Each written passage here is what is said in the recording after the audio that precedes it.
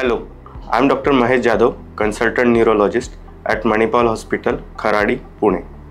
Today I am going to discuss about topic sleep disorders and sleep hygiene.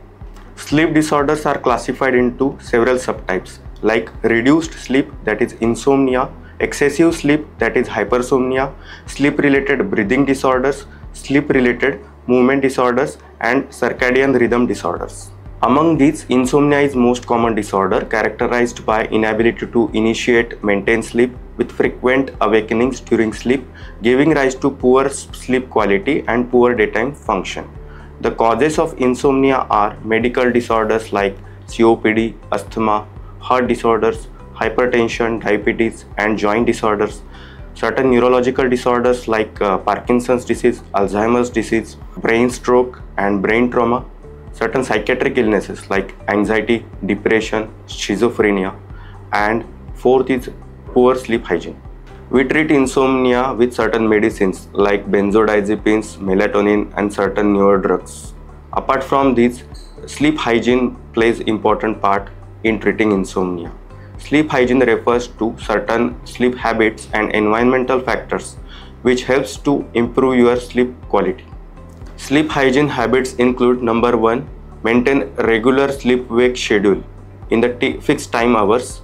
Number 2, avoid use of caffeine, tea, soda in evening hours mainly after 4 p.m. Avoid excessive use of alcohol and tobacco. Number 4, your bedroom environment should be cooler in temperature and darker in light. Number 5, avoid exposure to TV, tablet, desktop or blue screen just before sleep. Number 6, if you are unable to get sleep or initiate sleep, go out in other room and read book or listen lighter music, and when you are sleepy, return to your bed, or you can repeat it.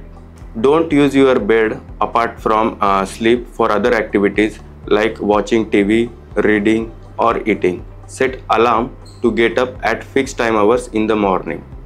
You may take strategic naps during daytime that are power naps of at least 15 to 30 minutes between 1 to 3 p.m. but not after that. Exercise regularly, at least 30 minutes of regular exercise in afternoon hours may help for good sleep quality. You can take warm water bath just before going to sleep to relax your body, and it will help to initiate proper sleep. Avoid excessive use of spicy food in your dinner. Try having yoga or meditation in early morning hours or evening hours and make habit of it. So these were the habits in sleep hygiene. Apart from certain medicines, these habits will definitely help you to treat insomnia. And if you are in any help, you should consult a neurologist.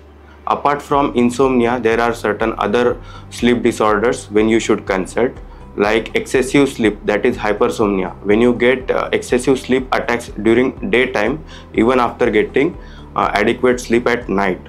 Second is circadian sleep related disorders like jet lag. After traveling for hours, if you get a jet lag, then you should consult doctor.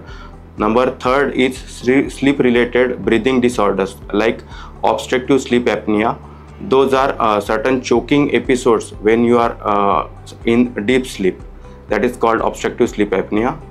These are the few sleep related disorders when you should definitely consult neurologist. Thank you.